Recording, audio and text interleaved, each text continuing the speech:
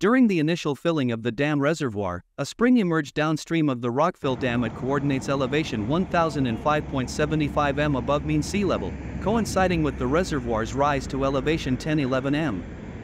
This hydrological anomaly, discovered on August 14, 2018, exhibited a unique clarity with 300-400 liters per minute seepage, suggesting a potential subterranean pathway through fractured rock. The spring's location, downstream of the right abutment outcrop, led to a detailed examination of the geological features. The 2010 geological mapping revealed less permeable graphite schist, acting as a natural barrier and complicating the genesis of the incident. The initial assessment raised questions about the seepage path's extent and nature, prompting a strategic two-phase grouting program. The grouting program, a proactive measure, aimed to reduce seepage through fractured rock, ensuring the long-term resilience of the dam. Geological logging, piezometer installations, and extensive grout curtain planning unfolded as a meticulous and multidisciplinary examination of the incident's complexities. The diversion tunnel, previously blocked for dam construction, revealed seepage near the tunnel plug and dam centerline at elevation 1002.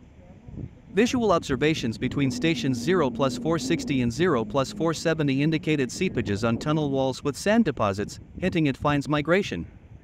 Geologic logging extended to the diversion tunnel, providing insights into lithology, hole stability, and water losses. The supplemental grouting program schedule, influenced by drilling production, involved mobilizing 2 drill rigs for Phase 1 and a potential third for Phase 2.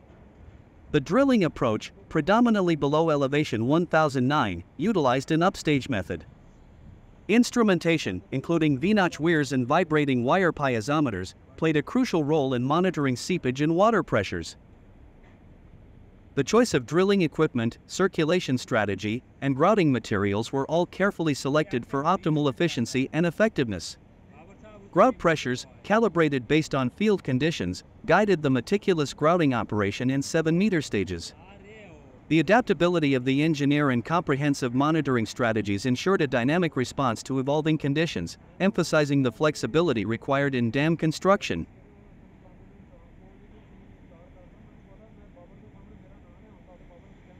The incident that transpired during the initial reservoir filling of the dam, marked by the emergence of a spring downstream of the Rockfill Dam, unfolded as a complex and nuanced technical challenge, necessitating a comprehensive examination. As the reservoir elevation gracefully advanced from elevation 1005.75 meters above mean sea level to elevation 1011 meters above mean sea level at specific coordinates, a hydrological anomaly level. The upstage grouting method, adopted for efficiency, involved drilling in 7-meter long stages, with exceptions made when holes were unstable or as determined by the engineer. The drilling fluid circulation strategy became a critical aspect of the operation.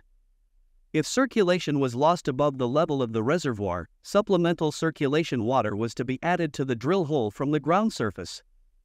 This not only ensured the cooling of the drill bit but also facilitated the flushing of cuttings down the hole or to the surface.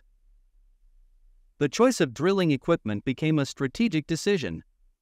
Rotary core drilling or small air rotary percussion drills were recommended, while the use of air percussion drilling using the Atlas Copco track drill was expressly prohibited due to its potential for damaging weaker rocks. Grouting materials, a cornerstone of the grouting program, were carefully chosen to match the specific conditions encountered below the reservoir level. Predominantly performed below L1009, grouting aimed to avoid washout risks. The contractor was directed to